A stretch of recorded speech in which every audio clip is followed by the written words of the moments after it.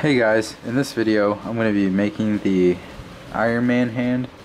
I got the Pepakura file from the RPF website. I'll try to put a link for it in the description below. It took me about 2 days just to make this, cutting all the pieces and putting it together. It's not perfect, but I'm hoping that the Bondo will help detail it a lot better than just the paper alone. And whenever you go to resin, just make sure you have your gloves ready because it will get very messy.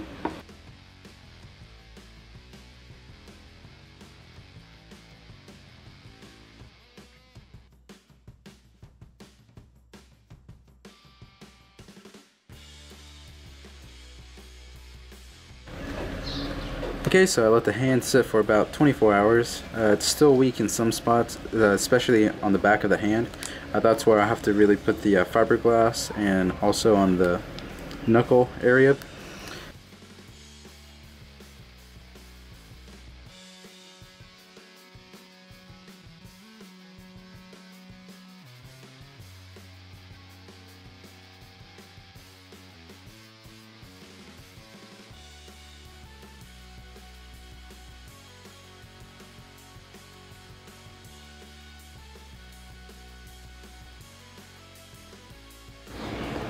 Okay, so here's the piece. The resin and fiberglass has hardened. The next step is clean off all the excess fiberglass that's sticking out with the Dremel.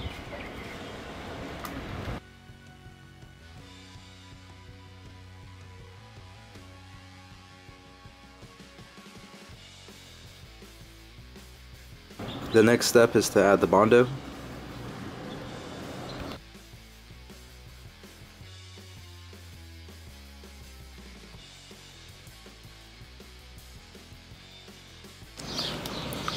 Okay, just put the Bondo on. Now I just gotta let it sit and cure, and after that, all I have to do is just sand it down. Okay, and to sand it down, I'm gonna use the sandpaper. This is a 80 grit, and I'm also gonna use the Dremel just to get it back into these crevices.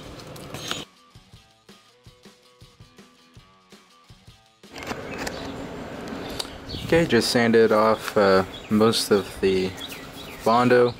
I'm gonna have to go back over the top and the thumb area and just fill in those gaps and sand it back down.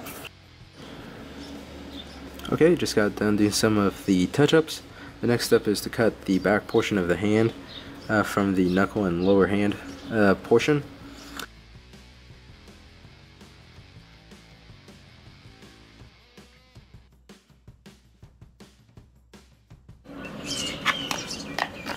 Okay, so here's the finished product so far,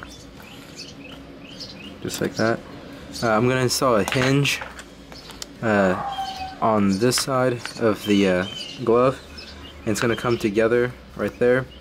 And I'm going to install a little lip on the back side of the top piece, and that back piece will contain a nut that'll be secured with a countersunk screw that'll go on the front side on the bottom portion.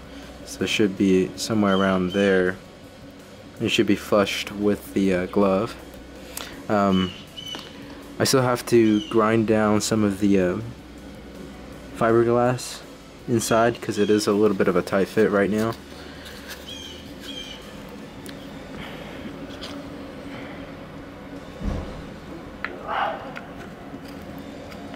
So just like that.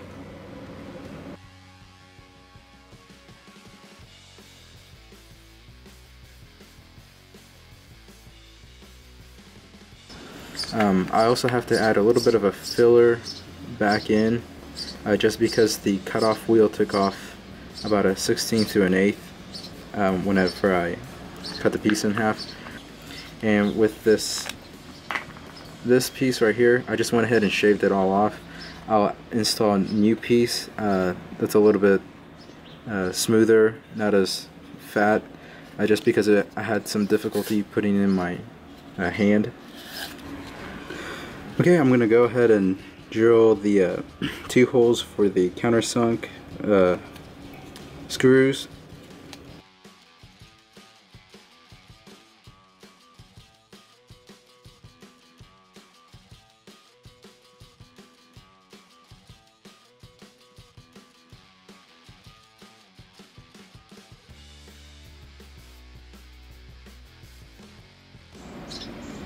Okay, so there we go.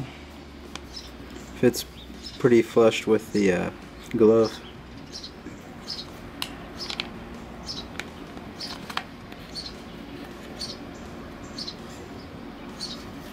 I'll have to sand off this back area just so it's as the part that's sticking out will be as thick as the nut will be.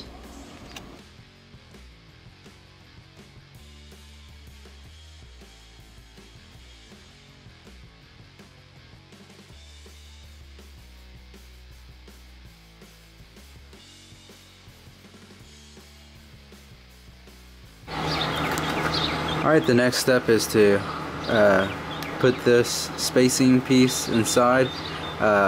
Instead of using fiberglass, I'm just going to use a 3x5 index card that I super glued inside. I'm just going to go over it with a Bondo and sand it down. It's going to be the same for the piece that's going to hold the nuts for the bolt. So it'll look something like this.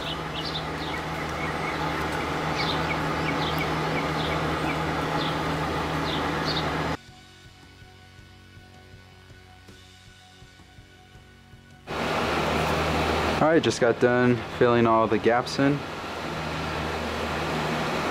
I have to super glue some of the parts, just the small minor places. There is a little bit of a gap up here on the top of the hand. I'm just going to leave it like that just so that whenever I have the glove on I can get some air on my hand. And here is the locking mechanism. This piece right here, I'm going to install some nuts into it after I make the mold. And once the nuts are installed, I'll just put the 2 countersunk screws in and it'll hold it into place. Okay. Alright, the next step is to put the primer onto it.